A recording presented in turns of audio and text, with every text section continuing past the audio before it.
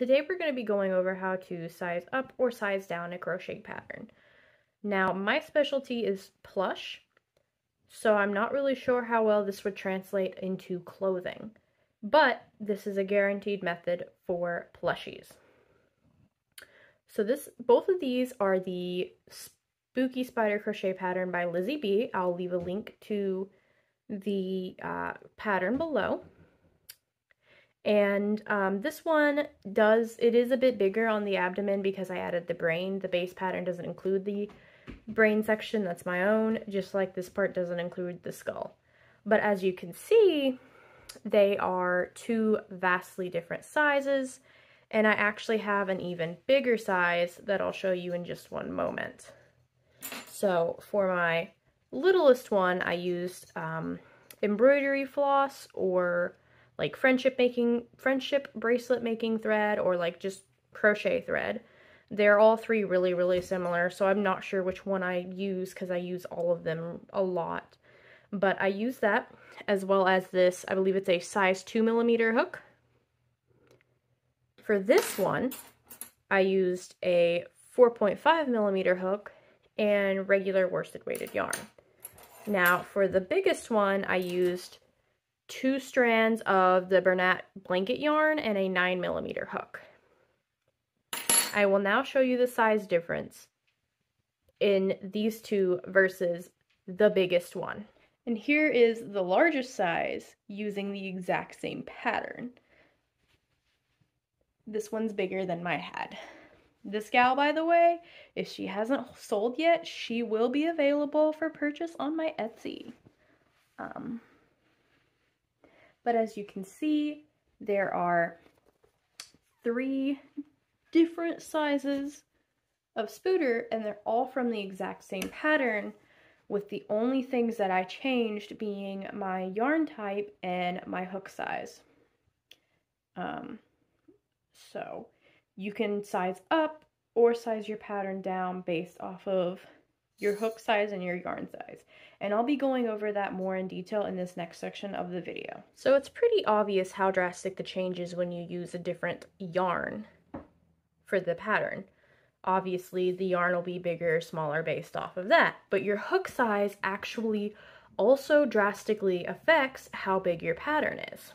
So this was made with 9mm, this one was made with 5mm, and this one was made with 4.5, I believe. No, excuse me, 3.5mm. And these are all pretty vastly different, and they are all made from the exact same skein of yarn. They are all 10 double crochets across and 3 rows up. The exact same everything except for my hooks. So,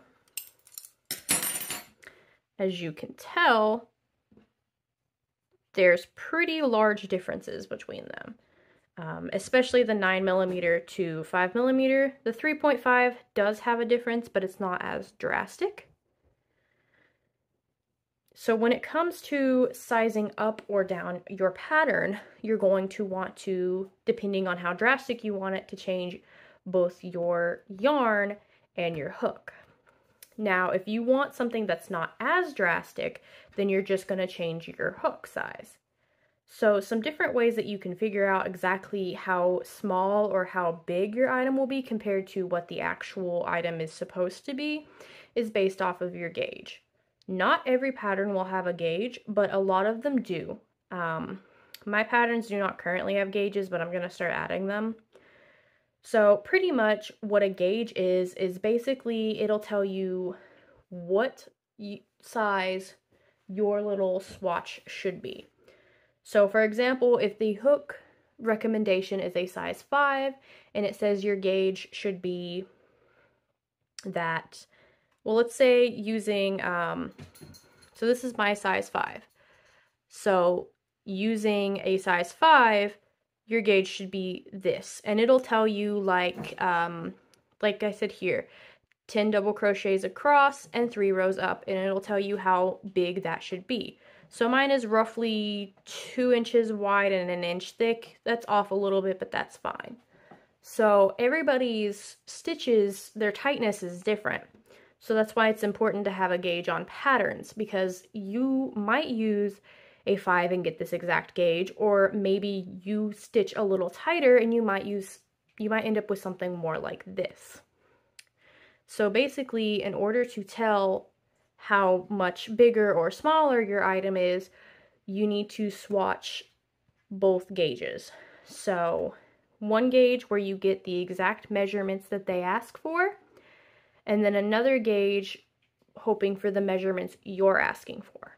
So for example, let's say this is the gauge for the regular plush, using their exact measurements, like this is the gauge for that. And this is the gauge for a hook that you want to try using. So the first method is simply comparing them. So if you compare the two, you can see that using a 9mm hook against a 3.5mm hook is roughly twice the size. Of course, your stitches are going to be looser, but still roughly twice the size.